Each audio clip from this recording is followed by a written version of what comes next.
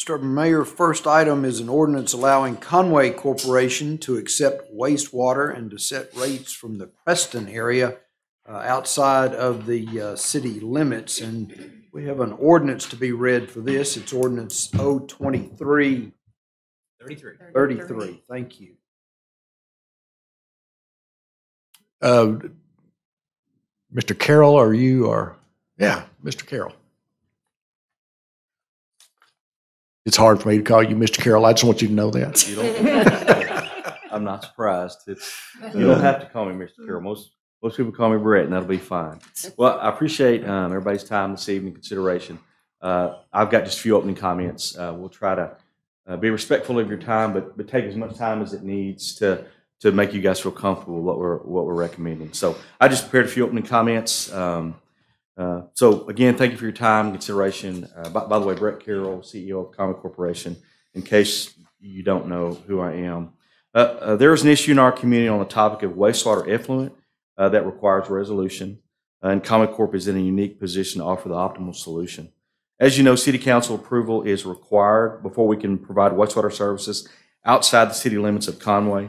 In this particular circumstance, we believe our recommendation best serves the city of Conway and those that rely on sanitary sewer in this particular area. Brett McDaniel, Manager of Engineering and Planning, is going to briefly go over the operational considerations, and Tracy Moore, our Chief Financial Officer, is going to go over present our recommended rates to provide service. But I want to mention that this will not affect our in-city customers in terms of rates, nor will it affect our in-city customers in terms of customer service. The Conway Corp Board of Directors has, and the Lake Conway Community Wastewater Utility has unanimously approved our recommendation, and I'd ask you to consider approval as well. Thank you again for your time and consideration. I'm going to let Mr. McDaniel come up and present, and we'll be happy to answer any questions that you guys might have about any of this. Thank you, Thank you. Mr. Carroll.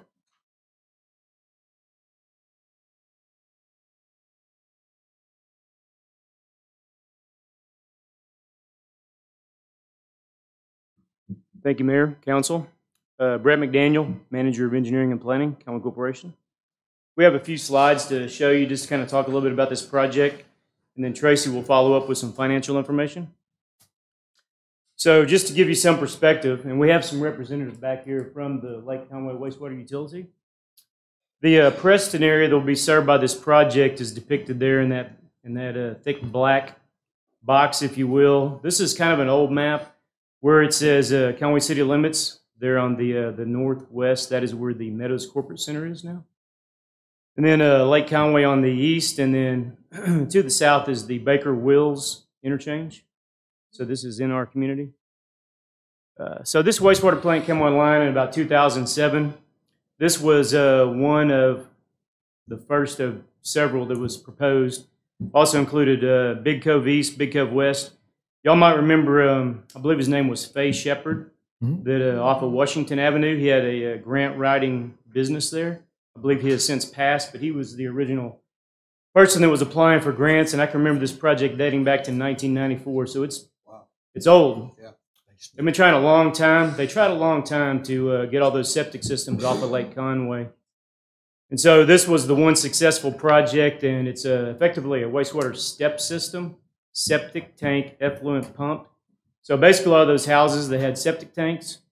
They installed a little centrifugal pump. It's a commonly available pump at Wynn Nelson here in Conway, so there's not like a lead time issue or anything like that. It's not complex. Pumps into some forced mains that go to a conveyance system, a gravity conveyance system that goes to a treatment plant there off of, I believe it's Brannon Landing.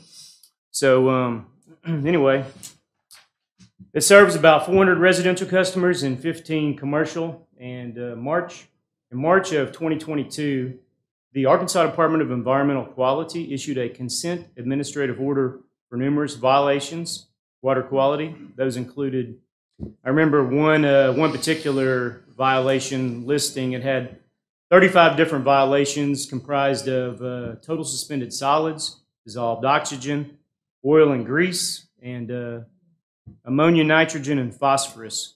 And the ammonia, nitrogen, and phosphorus are commonly called nutrients.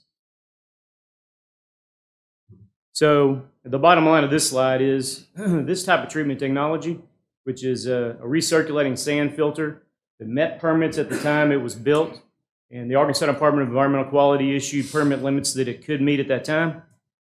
That type of technology cannot remove ammonia, nitrogen, and total phosphorus. So a couple of things to point out here. The reason it can't meet it. I want to say the permit limits are typically based on a what they call Q710, or a 7-year out of 10-year worst drought period. And so you can imagine Lake Conway with during drought conditions, very little flow going into it. Obviously, those permit limits are going to be quite stringent. Whereas compared to the city of Conway, your 2 treatment plants discharge into the Arkansas River. So the flow there, the ratio, you can imagine there's a lot of water in the Arkansas River flowing on a daily basis. Okay, this slide has a lot of numbers, and it's basically comparing our permit limits to that of the little recirculating sand filter with the chlorine contact. But basically, it just kind of goes to what I said a minute ago. Our permit limits are a lot less stringent, but even if we did have ammonia, nitrogen, and phosphorus limits in the future, we did, by planning and design, allow for the elevation difference and the physical space to put in treatment technology that can meet those limits. So even operating under perfect conditions, the recirculating sand filter cannot meet the limits consistently. So zooming back out, again, this map right here shows our Meadows Corporate Center and shows where the Preston area is, and you can see the Baker Wills interchange down there at the bottom, which is the south entrance to Conway. This all is within our community, and this project is, I guess I should tell you, it's basically a pump station with a force main that discharges into the existing conveyance system there at the Meadows Corporate Center. So the treatment technology that we have and this solution is consistent with our mission statement. It's safe, it's reasonably affordable, it's reliable. Our treatment technology is innovative compared to this, and it's environmentally sound. Thank you. Thank you, Mr. McDaniel. Yes, sir.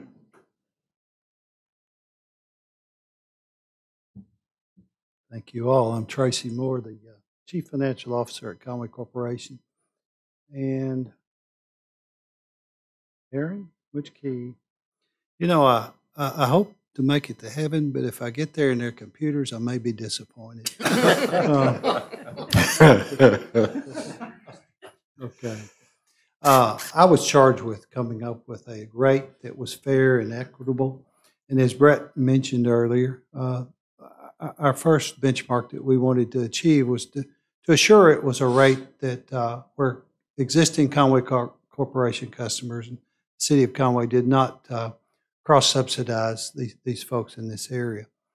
Also, one of the things I wanted to make sure was that we did charge a fair and equitable rate. We're not looking to gouge these folks. We're looking at a fair return on their investment, and I think we have come up with a rate. You'll see several tables there, and I apologize if there are too many, but the current rates that the folks out there are paying is $19.35 plus $5.32 for every 1,000 gallons over, for a cost of about $35.31. ANRC proposed lending them some money and rebuilding a plant, and their cost, according to which way they went there, either $1.4 million loan or $4 million, we're going to be $59.33 a month for 4,000 gallons, or $102.41. Our current customers pay $24.51 for the first for the customer charge in their first 1,000 gallons, and then $8.52 per thousand for a $41.55 for 4,000 gallons. Our proposed rate would be actually $26.87. That includes 1,000 gallons. Conway Corp customers pay a minimum of $2,000. But as we study the flows from these folks, we think most of those folks, they're currently paying the 1,000-gallon minimum, and we felt like that we should extend that same rate base across to them. So their minimum charge would be $26.87 under what we're proposing, or if they use 4,000 gallons, it'd be $51.11.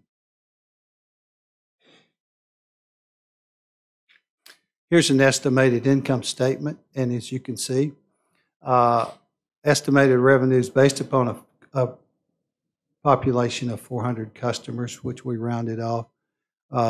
Estimated revenues of $245,000. Estimated expenses, including depreciation, of $202,820.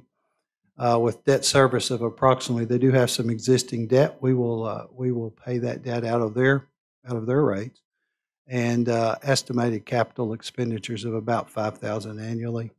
And so our total estimated expenses and expenditures are $241. So it's not a lot of money to us, but we felt like this was a community problem. It's an environmental concern, and we felt like we had the facilities in place to handle it. And also, we are not advocating that we have to add any employees. As far as maintenance of their infrastructure at their distribution or collection system, they use a third party now, and we are proposing that we would continue that relationship. They charge in an as-needed basis. We are not advocating that we add another distribution crew or any more trucks or anything at this time. We believe they're well served in that relationship, and as I understand it, the parties are interested in continuing with that. I believe that's the last slide I have. So this is the same slideshow we use for our board of directors. So that is our proposal as far as the rates and Brett's recommendation as far as the infrastructure. And any questions from any of you, we would be happy to try to answer them. Mr. Moore, just so that folks that are watching will understand, this does not increase rates to the current citizens of Conway. Is that correct? No, sir, it will not. Thank you. I knew that, but I want everyone to know that it does not. No, it does not. Thank you. Thank you. Council, do you have any questions for Mr. Moore, Mr. McDaniel, or Mr. Brett? Are the people in Preston on board with this? I'm sorry, Mr. Jones. 400. 400, yeah. Customers. Well, their board has passed it. And Okay. So as I understand it, that board will go away upon adoption of this. Now, it is going to be a slight increase to them, as our slides show, but substantially less than it if they maintained their current relationship. They have to rebuild that plant, or they have to let us treat it. And you can see what their cost, based on Arkansas Natural Resources Commission estimates, their monthly bill could have gone for $4,000 could be $59.33 at the lower loan amount, or $102.41 at the $4 million. And we are proposing for $4,000, $51.11. So we think it's while they're going up some from $35.31 to $51.11, it would be 3 times that much under the $4 million plan that ANRC proposed. Tracy, have you shown the total cost for doing this project with them? Is that number shown here? Actually, Mr. Hawkins, they got some grants from 2 sources. I don't recall those acronyms, but that will fund the infrastructure needed to get it to our collection mains, if you will. My costs were related around what's our variable cost to treat that sewer, what's the wear and tear on our existing equipment, and what are our out-of-pocket costs to pay that third-party contract. We are not going to be out any capital cost initially on this project. No, it's all through grants. No, I wasn't questioning the cost. I was just wondering if the people down there knew about this. I don't know, Brett. We have a couple of representatives from their board here. They unanimously approved our recommendation. So I think they generally know that their rates are going to go up. As Tracy pointed out, they've got a couple of options if they don't choose to do. If we don't move forward with this recommendation, they can borrow money from Arkansas Natural Resources for $1.4 million, which will raise the rates to $59.33. Or, and that's just to do the pump and the conveyance to our system, or they can borrow $4 million roughly to rebuild their plant. And then The prices are great. I was Yeah. just wondering if the people knew about it. That's the only thing I was you were wondering if people what? knew about what's going on. I don't know. I mean, we're trying to provide the best I've option looked at available. some great prices. I Yeah. just wondered if Yeah, everybody knew. I don't know. With the gentleman from Mr. the- Funkhauser, do you have any comment on that? So. Good evening. Jason Funkhauser. I'm a board member. Our board consists of 5 members, and then we have the director of the plant, Steve Kirk.